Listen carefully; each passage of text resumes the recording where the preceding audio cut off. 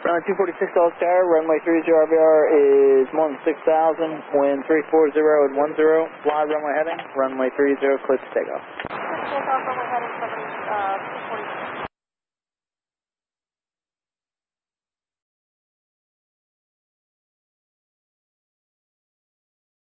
Runway 246, turn right, heading 340, and contact Potomac departure. 340, and contacting Potomac departure.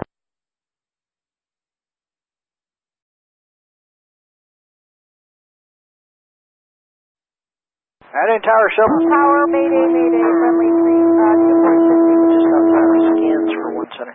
Air Shuttle 6025, stand by 1, friendly 246, say again. Friendly 246. We're landing on the screen down here. Friendly 246, Dulles. Friendly 246, Dulles Tower. 246 on the ground. Friendly 246, you say you're on the ground? We are on the ground. We just landed.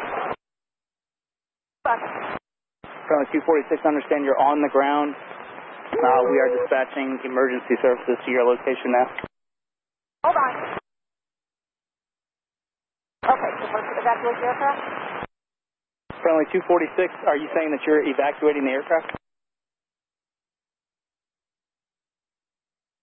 Okay, ground, friendly 246.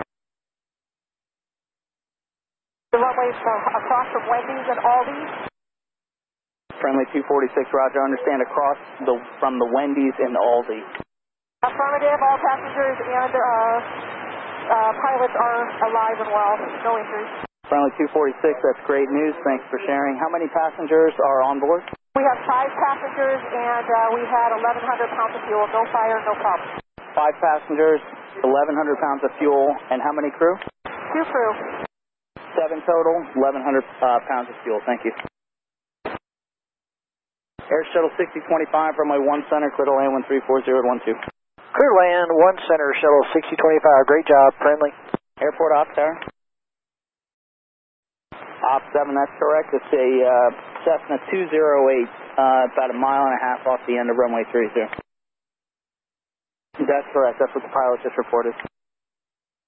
It's friendly 246. Do not have a tail number. 7 souls on board, 1,100 pounds of fuel. They've reported no fire. Red 338 pilot reported that they landed across from the Wendy's in Aldi, approximately 1.5 miles west of the departure end of runway 30. Affirmative.